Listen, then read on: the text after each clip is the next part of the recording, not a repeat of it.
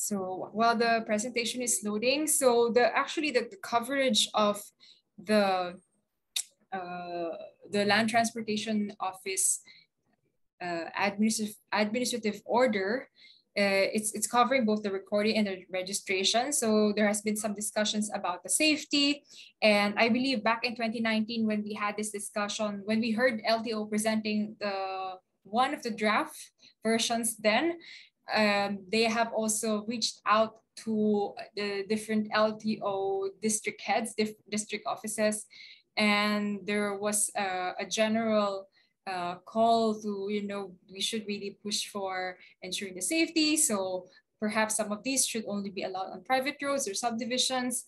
But yeah, so let's have a look at that, what the regulations are. If this is the first time that you will hear it, please also let us know if you have questions and clarifications, if there are certain provisions that are not so clear. So maybe next slide. Yeah, so this is the administrative order, and we can also circulate that and share that with you via email, because we also have your contact details from the registration, so we can also disseminate this. Next slide. So the scope of the administrative order is on the classification, registration, and operation of EVs.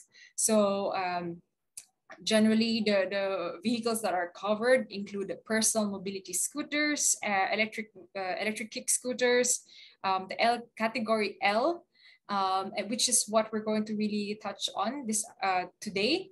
And we also have M1, M2, M3 categories, which are the e-cars, e-jeeps, e-buses. And then we also have category N, which are e-trucks. So next, just click one. So that's going to be the scope of our discussion. We'll zoom in on 2 and 3 wheelers. Next slide. So we get to it already on the categories of EV. So let's start off with the sections 3.1 and 3.2, basically of the order of the AO. And for personal mobility scooter and electric kick scooter, they are, according to the law, according to the regulation, they are allowed only on private roads and walkways, the personal mobility scooter. So that is the image on the left side. And those are with a maximum speed of 12.5 kph. So they're not allowed to, they're not required to be registered or recorded, no age limit and no license required for that. And on the other hand, we also, the order also has provisions for electric kick scooter, which are also just allowed on private or barangay roads. I believe that would also be subdivisions, so not going further to the local roads. As an LG, you will probably more familiar with the classification of roads. So you're more able to follow this discussion, hopefully. But if you have questions also, you can also clarify that via the chat box. And we can also set up a deeper dive with LTO. No? So now the L category are what we call now the e-bikes, e-mopeds, or electric two-wheelers. So with or without pedals, with speed ranging from 25 kilometers per hour to 50 kilometers per hour. So they're allowed on private and barangay roads, and also local roads for the L1B category, provided that they use the outermost part closest to the edge, closest to the edge of the road. So that is according to the AO. For that, only recording is required, so not registration. So meaning the driver's license, registrations are both not required. So for safety reasons, they have also, you will also notice the difference in the helmet requirements. So it's a bicycle helmet and the motorcycle helmet. Next slide. For the L2A and the L2B, which are the e-moped three-wheelers. So let's go first to the L2A. These are like the three-wheeler with or without pedals, maximum speed of 25 kph. the operation is rather the same, and the registration is also not required. So only recording. It can pass through main thoroughfares, so national roads for the purpose of crossing only.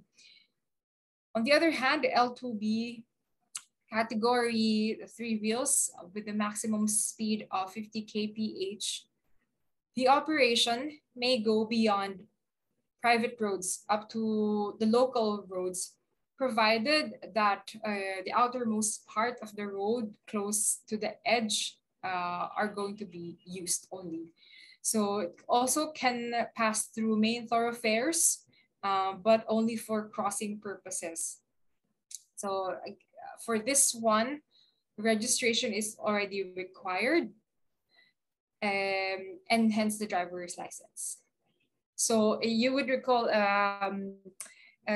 we didn't have a chance to compare this side by side with the presentation earlier of Verizon of Bert on the ASEAN recommendations, but perhaps that's something we can do after and see where are we missing on the what are we missing in the regulations. Yeah.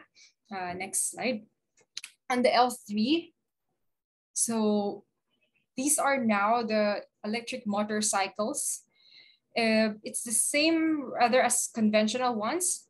So they are allowed in private roads, national roads, except in limited access highways, okay? So normally the speeds there are faster.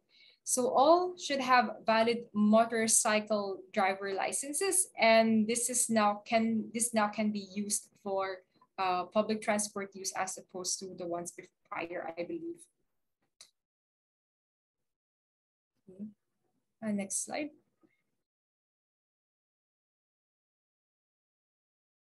For the L4 and L5, which are the e-trikes or electric three-wheelers, no? So they may be allowed, so L4 and L5, they may be allowed to go beyond local roads. However, concerned LGUs can authorize these types of EVs, whether they're private or for hire, to use the national highways or the main thoroughfares. But that will be subject to an ordinance and will be constrained to the outermost lane of the highway. So same as before, it's prohibited along limited access highways, as according to the stipulations. So from a presentation of LTO back in 2019, they also mentioned that, like, if you look at the provinces in the Philippines, there are really no alternate routes to national highways. So LTO is really allowing the LGUs to decide on this matter, to issue the suitable ordinances for especially the e-trikes. So you would see in some provinces, perhaps some of you who are coming outside of Metro Manila might be familiar with this scenario. So that is one of the considerations that they had in developing it as such. So the drivers now then must bear a driver's license, and similar to the motor tricycle that we see now, helmet is not required for e-trikes. So so actually for the L6 and 7, maybe go back one slide. I forgot to cover this. So for the L6 and 7, these are the e-quad recycles or e-quads with a maximum speed of 50 kph. These can pass through main thoroughfares for crossing only when the road, for crossing, for crossing only. So concerned LGUs can also authorize these types, whether for private or for hire, to traverse the national highways or the main thoroughfares, but that has to be subject to an ordinance.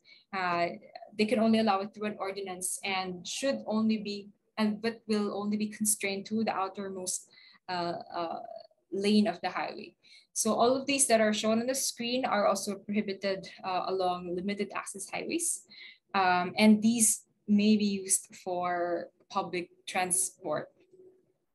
So I wonder, so this is probably the first time for some of the participants to, have a good look at the different L category regulations. If you go to the next slide, I believe that would be a summary of the smaller modes up to the L category.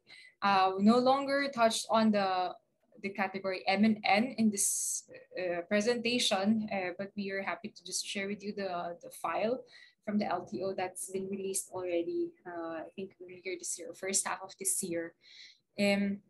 So this shows the comparison or the summary for the smaller modes of EVs.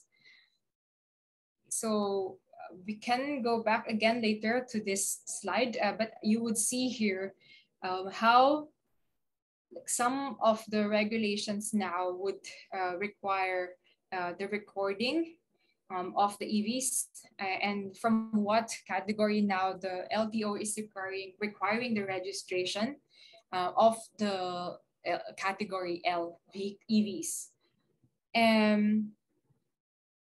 The age limit, I believe this is something that we can probably talk a little bit more with, discuss a bit more with the national government. It's not